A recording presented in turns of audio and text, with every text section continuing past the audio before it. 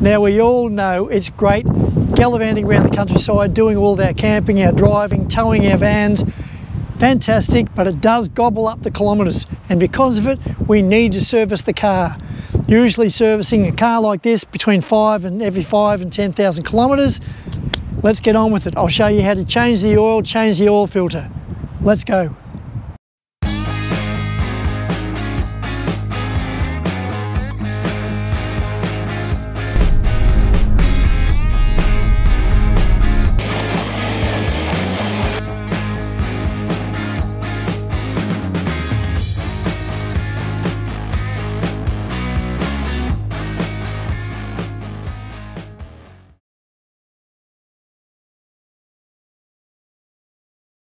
Here's what you'll need: plastic tarp, tools, the oil,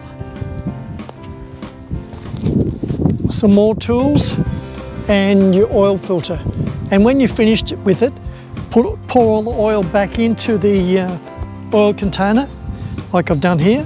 Then take it to your local tip.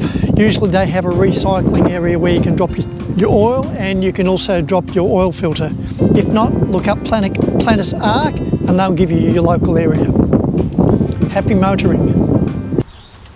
Here I am just about to do an oil change on the car. I don't have the luxury of calling in and paying $300 to $400 to do an oil change, so I'm going to do it myself. Things falling from the sky. Now, first thing you need to do is lay down lay down something like this so you don't get oil anywhere else. Let's do that first. Secure.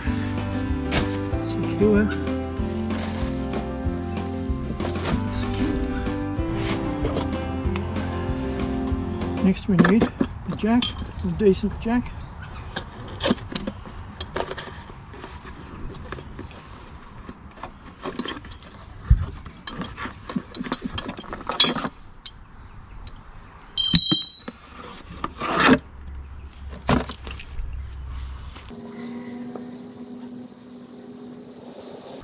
Jack.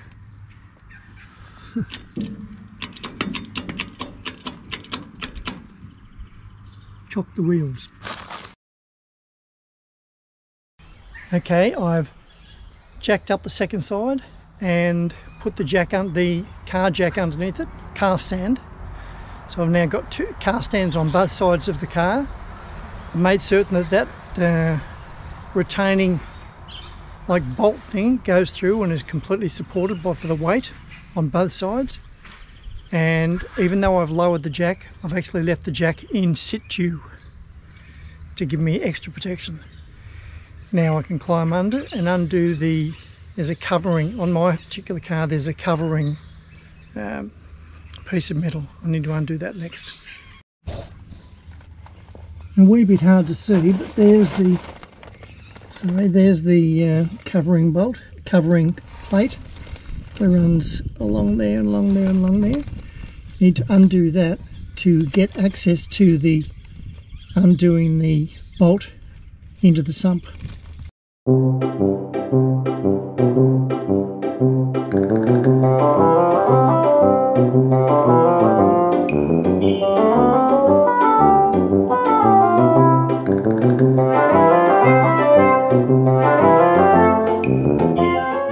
I'm now going upstairs under the bonnet of the car to remove the oil filter.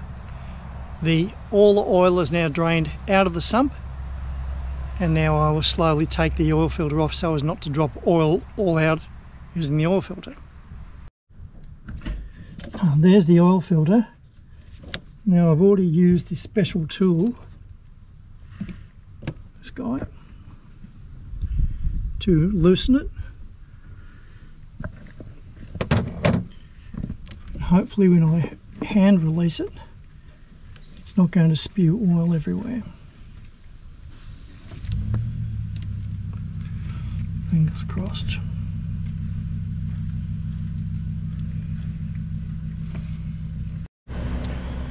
There's my new one, not advertising that company, but I always tend to use the originals on these. You can get copies, but I don't know why, I just choose not to use the copies. Now it's a good idea when this is brand new, take off the plastic. I might take off this glove in this hand. Take off the plastic.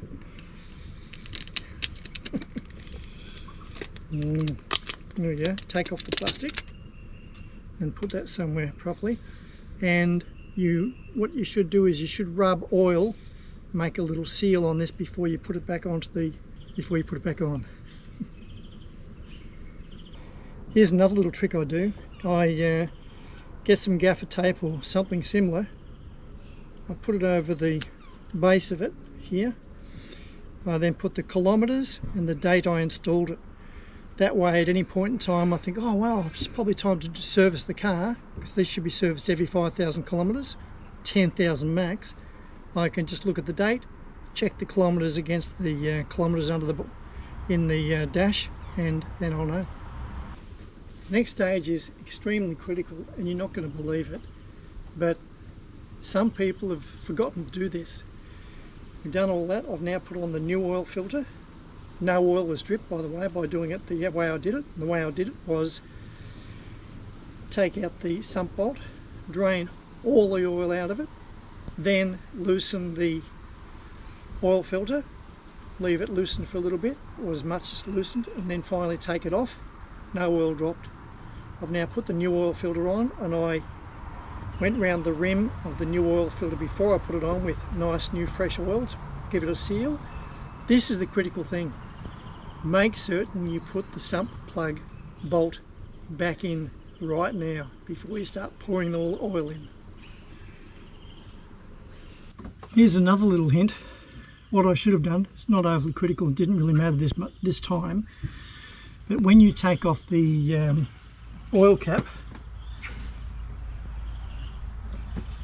when you take it off, sometimes it can be on really tight there. So all you need to do is just get like a pair of pliers or just even a simple spanner, just use it as a lever, release it.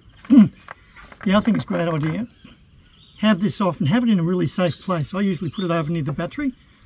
Have it in a safe place, because once you've filled up the oil, if you can't find that cap, you're in a lot of trouble. Oil will probably go everywhere. You can either buy this dedicated funnel, or I couldn't find one the other day, so I actually made one up out of a soft drink container, and when I store it, I just literally put the cap back on. Not sure which one's going to be the best one today. I'll try the one that's meant to be for it. And also look at your manual before you do the oil change, because my particular car takes 6 litres. So if you've got 5 litres, then you're short day one. It's okay to drive it because it's probably going to be enough to oil in there, but then you don't want to say, oh, eventually I can't find the particular one, so I'll just throw any old oil in. I've gone to a lot of trouble to get what I deem to be a pretty good oil. Cool.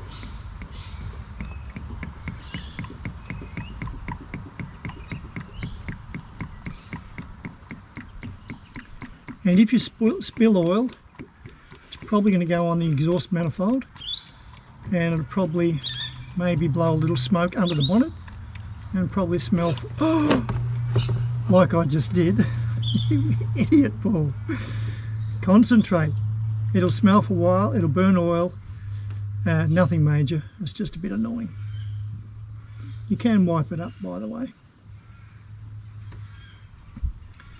So I think I've probably got 4 litres in there now. That's probably 5 litres. Now I know it takes 6 litres. There's about a litre or a litre and a half left in.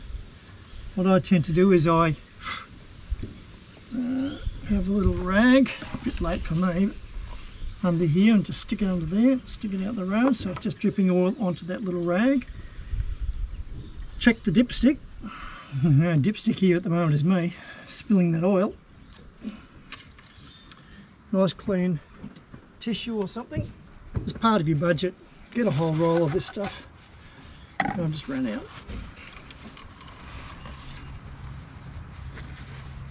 wipe it nice and clean. Check there's no oil on it, all dry. Pop it back into the dipstick area.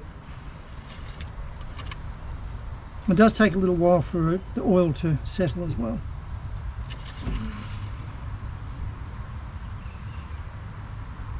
Not even showing yet, so I'll keep pouring the oil in. Bit of concentration this time, be good pouring.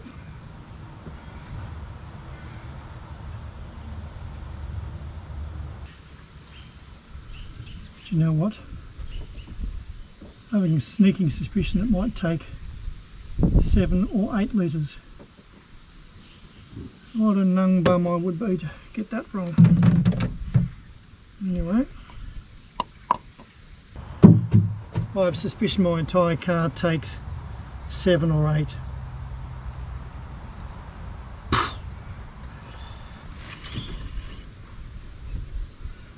No, it's okay.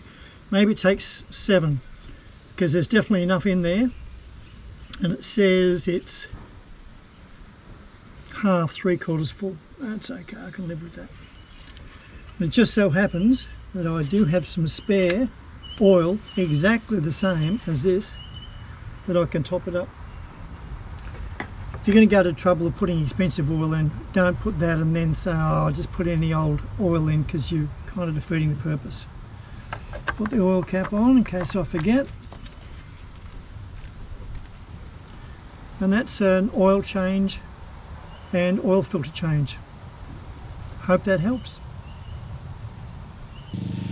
Hope you've enjoyed this video. If you have, please give it a thumbs up. And if you haven't already, please subscribe. If you press the little ding button, that will notify you every time I put up a new video. And until next time, this is Paul Wheel Drive.